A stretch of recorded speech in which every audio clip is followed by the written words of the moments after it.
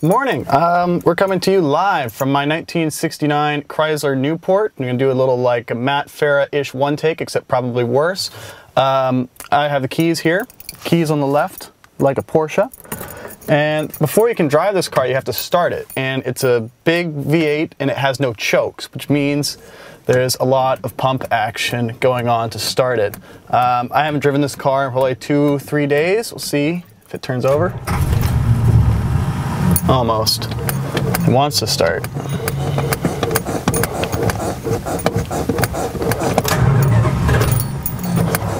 Yeah, there's a lot of pump action. So this car, while it's warming up, is a 383 big block, 2-barrel carb. It makes 290 gross horsepower, which is probably like 240, 250 net horsepower, but it makes a lot of torque. I don't remember the exact number, but it's around, I want to say 350, 380, something in there. It's a strong engine. This car it's actually like the base model Chrysler. It's funny because it seems hilarious, but it's got wind-up windows, AM radio, cloth seats, as you can see, and the base engine, which is a 383 big block, which I find sort of hilarious. This car cost about $3,800 when it was new. I guess the modern equivalent would be like a Chrysler 300C, like a mid-$30,000 luxury-ish car. There's certainly no comparison in terms of handling. Let's pull it out. So as you can hear, it's really sluggish before it's warmed up. My house was built in 1886, before the automobile, as my very narrow garage can attest. I think it was built with Model A's in mind. So this car I've had for about a year now, I think. I think I bought it about last summer. It had been sitting in a parking garage for about 7 or 10 years, and it hadn't moved, hadn't been driven, and so it needed a lot of little things to make it into a running, driving car. Just little things, you know, filters, all the brake pads, the entire braking system had to be gone through. Oh. Sometimes reverse engage is a little rough when it's cold. There's a Suburban. So the interesting thing about this car, I've had like driven a lot of old cars, is that this handles bad for old car standards. Everyone says, I mean, everyone knows old cars handle bad and old sedans handle bad as well. But this is possibly the scariest handling car I have ever driven. Chrysler used torsion beam suspension in the front on everything, from the Dart all the way up to this massive Chrysler. It's got big torsion bars up front. And the result is that the steering feel is absolutely nautical. I used to drive a 1966 Impala, and that felt like a Miata compared to, to this thing. But it's not a car you would drive for the handling, per se. It's not exactly that type of car. It is a lot faster than the old Impala. The V8, it's pretty mellow. You know, it warms up really slow. It's got a lot of oil to circulate. But once it warms up and the carb kind of comes up to temperature, it really scoots. It's a fun car to drive. And negotiating Toronto traffic. The other thing is you can't see it, but there's a little trafficator on the front left fender there. The idea being that this thing is so massive, you want to like have corner markers like a boat. I find it kind of hilarious. Turn signal is also not self-canceling. You have to hold it down for your signal to work. And it's a muggy day in Toronto, and this car does not have air conditioning. So I'm going to die today.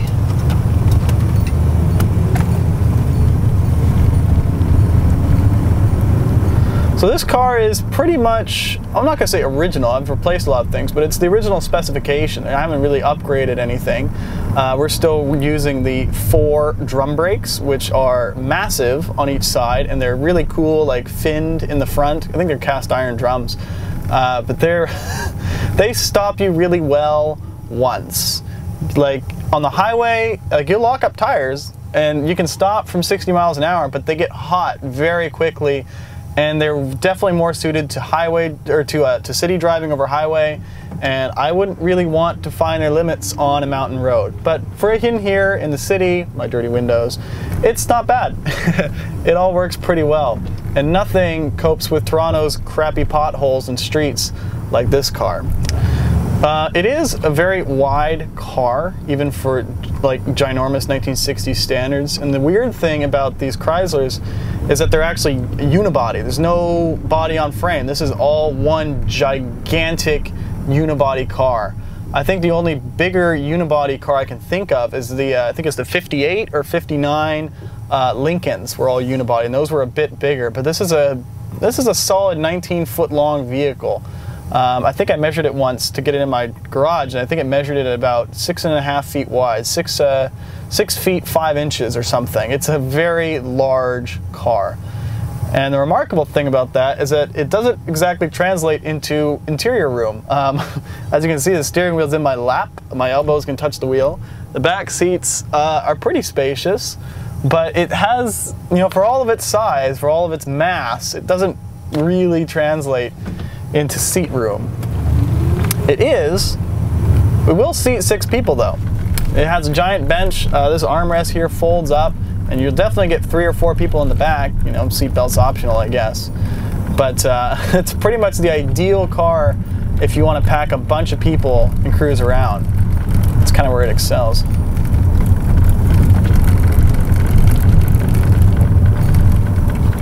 As you can hear, rattles like a tin can full of bolts.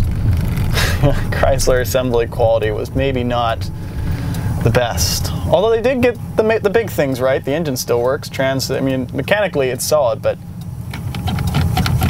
it's got little trim things that rattle everywhere. This is kind of the tail end for quality in American luxury cars. I would say mid-60s was about the peak. Cadillac and Chrysler were making some really cool stuff, especially the Imperials.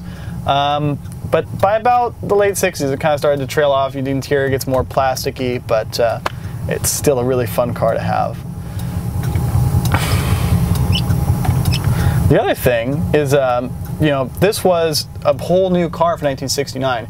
Chrysler tends to oscillate wildly between really out-of-state styling and way too modern, way too futuristic styling. For example, you had the 1966 generation,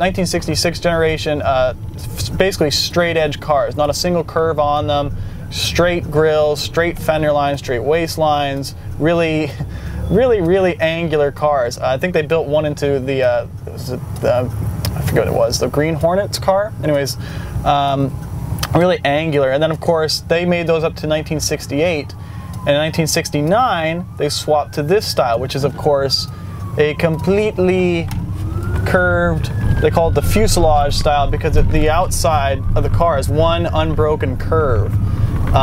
It's supposed to maximize interior room, which may or may not have actually worked, but it actually was a fairly futuristic thing, and I'd compare the size of it to the 928. Actually also has a really smooth exterior curve, but it just was too modern for the times.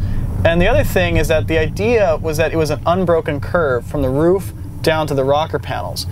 But they sold most of these with vinyl roofs, which break up that line, so it kind of didn't work. And of course the dealers always sold them with vinyl roofs to tack up the price, and it just didn't really translate that well.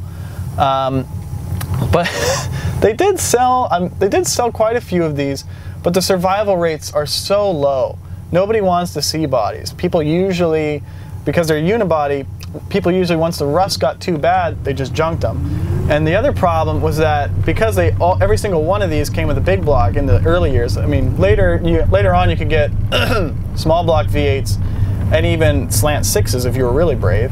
But most of these had big blocks, and they were undesirable big sedans. And back in the 70s and 80s, A lot of these lost their engines to be put into Darts and Roadrunners because they're big, strong engines.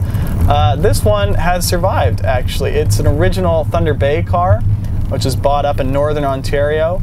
It's been an Ontario car its whole life. How it escaped the salt, I do not know, but it is a completely rust-free car. It's the most rust-free thing I've ever owned. It's an interesting Canadian spec car. I do wonder who would have bought this. Who says, I have to have a full-size Chrysler, it has to have a big block, but I don't want to spend any money on it otherwise. This is actually the Newport Custom, which is silly, but anyways, the Newport Custom was a trim level above the base Newport. I don't always call it a Newport Custom because it sounds a bit pretentious and you always have to explain it to people. But the Newport Custom had nicer cloth seats and a different grille, and that's about all I can find out about it. It seems to be almost exactly the same as a Newport, except it has a little different badge and not much else. It's a four-door post car because it has the B-pillar behind me. You could have also got these as a four-door coupe, which was the no B-pillar, open there. They also came as a two-door coupe and as a convertible. Honestly, I prefer the lines of the four-door a bit better. It has a longer roof. What they actually did for the two-door was they actually shrank the greenhouse even more. So you get this really, really long-looking trunk, like even longer than the aircraft deck I have behind me currently. Alright, let's see if it's warmed up enough to give it some stick. Alright, so the kickdown switch, alright. Now, see how it almost died? You really have to warm it up a long time before you can floor it. It usually takes a solid 30-40 minutes of driving. Maybe it's a carb tuning issue, maybe it's an old car thing. It doesn't bother me that much. It drives fine at part throttle. You just have to let it warm up pretty well before you before you floor it. Why is this whistling? There we go. Well, using all four drum brakes now to stop for this yellow light. Another weird thing is that the seat belts are actually shoulder belts. I have my lap belt down here, and up here, I don't know if you can see, but there's the shoulder belt, and it clips in way back here. Now the idea was that you would clip your lap belt, and then you would clip your shoulder belt, and both of these things manually adjust like you would on an airplane seat. So when you use that, it's kind of like wearing a straitjacket because it doesn't adjust. So once you tie yourself in, you want to move to adjust the radio, you can't. It's really a pain, and so as a result, I don't use it ever. Maybe I should, but I never use it. And it even has these little clips up here, which allows you to clip the shoulder belt out of the way, because even Chrysler knew you wouldn't use it. Even they realized it was kind of a dumb design. Gauges are pretty limited. There's a lot of idiot lights. I have a fuel gauge, I have a speedometer, and I have, oddly, a voltmeter. So there's no tach. I really have no idea what this big engine is doing. It's not geared really low. I would guess this thing has 308 or 330 gears in it. But it's geared fairly low, but you do hear it spinning kind of fast on the highway. But the beauty of a Chrysler like this is that you never feels stressed at any speed. We're doing 50 miles an hour now. This thing's probably doing 2,000 RPM in third. It just wafts along. You can see how much steering angle I have to put in to go around an average turn on a boulevard. A fun game to play in your Chrysler is how many turns of the wheel will it take to perform parking lot maneuvers. Sometimes it's more than 6. I don't know how many times this thing spins around, but it's a lot.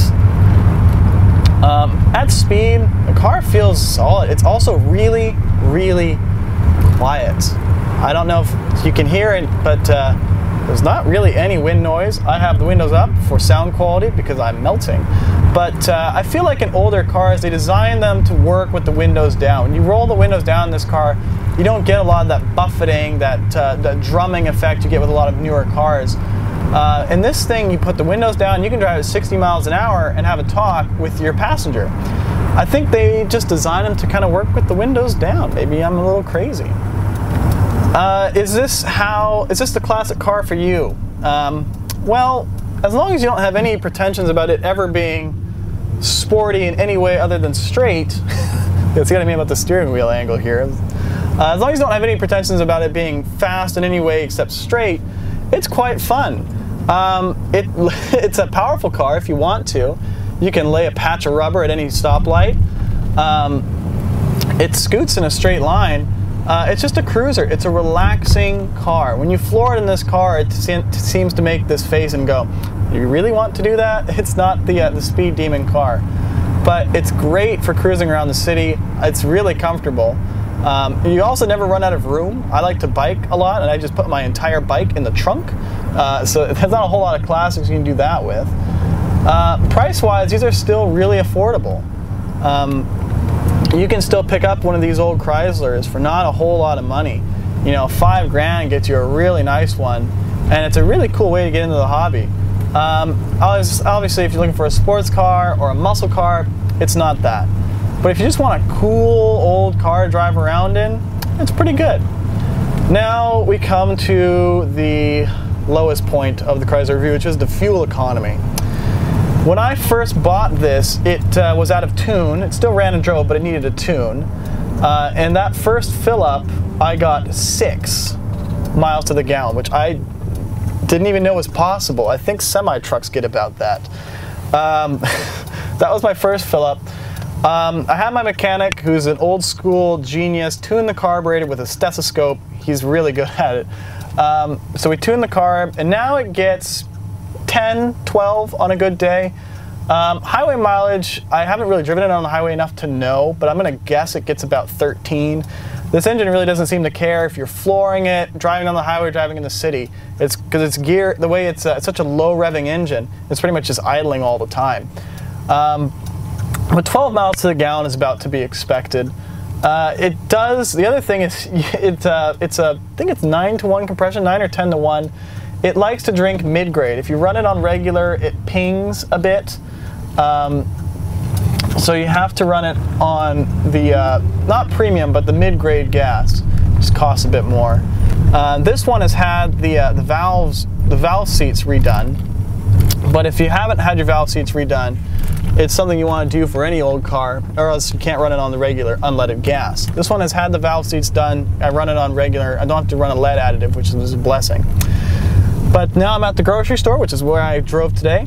I hope you enjoyed this little walk and talk of this Chrysler to kind of give you a sense of what it's like to drive and live with. I apologize for my stutters. I hope you tune in. I might do this with some other cars I can get my hands on. And thanks for watching. Have a good one.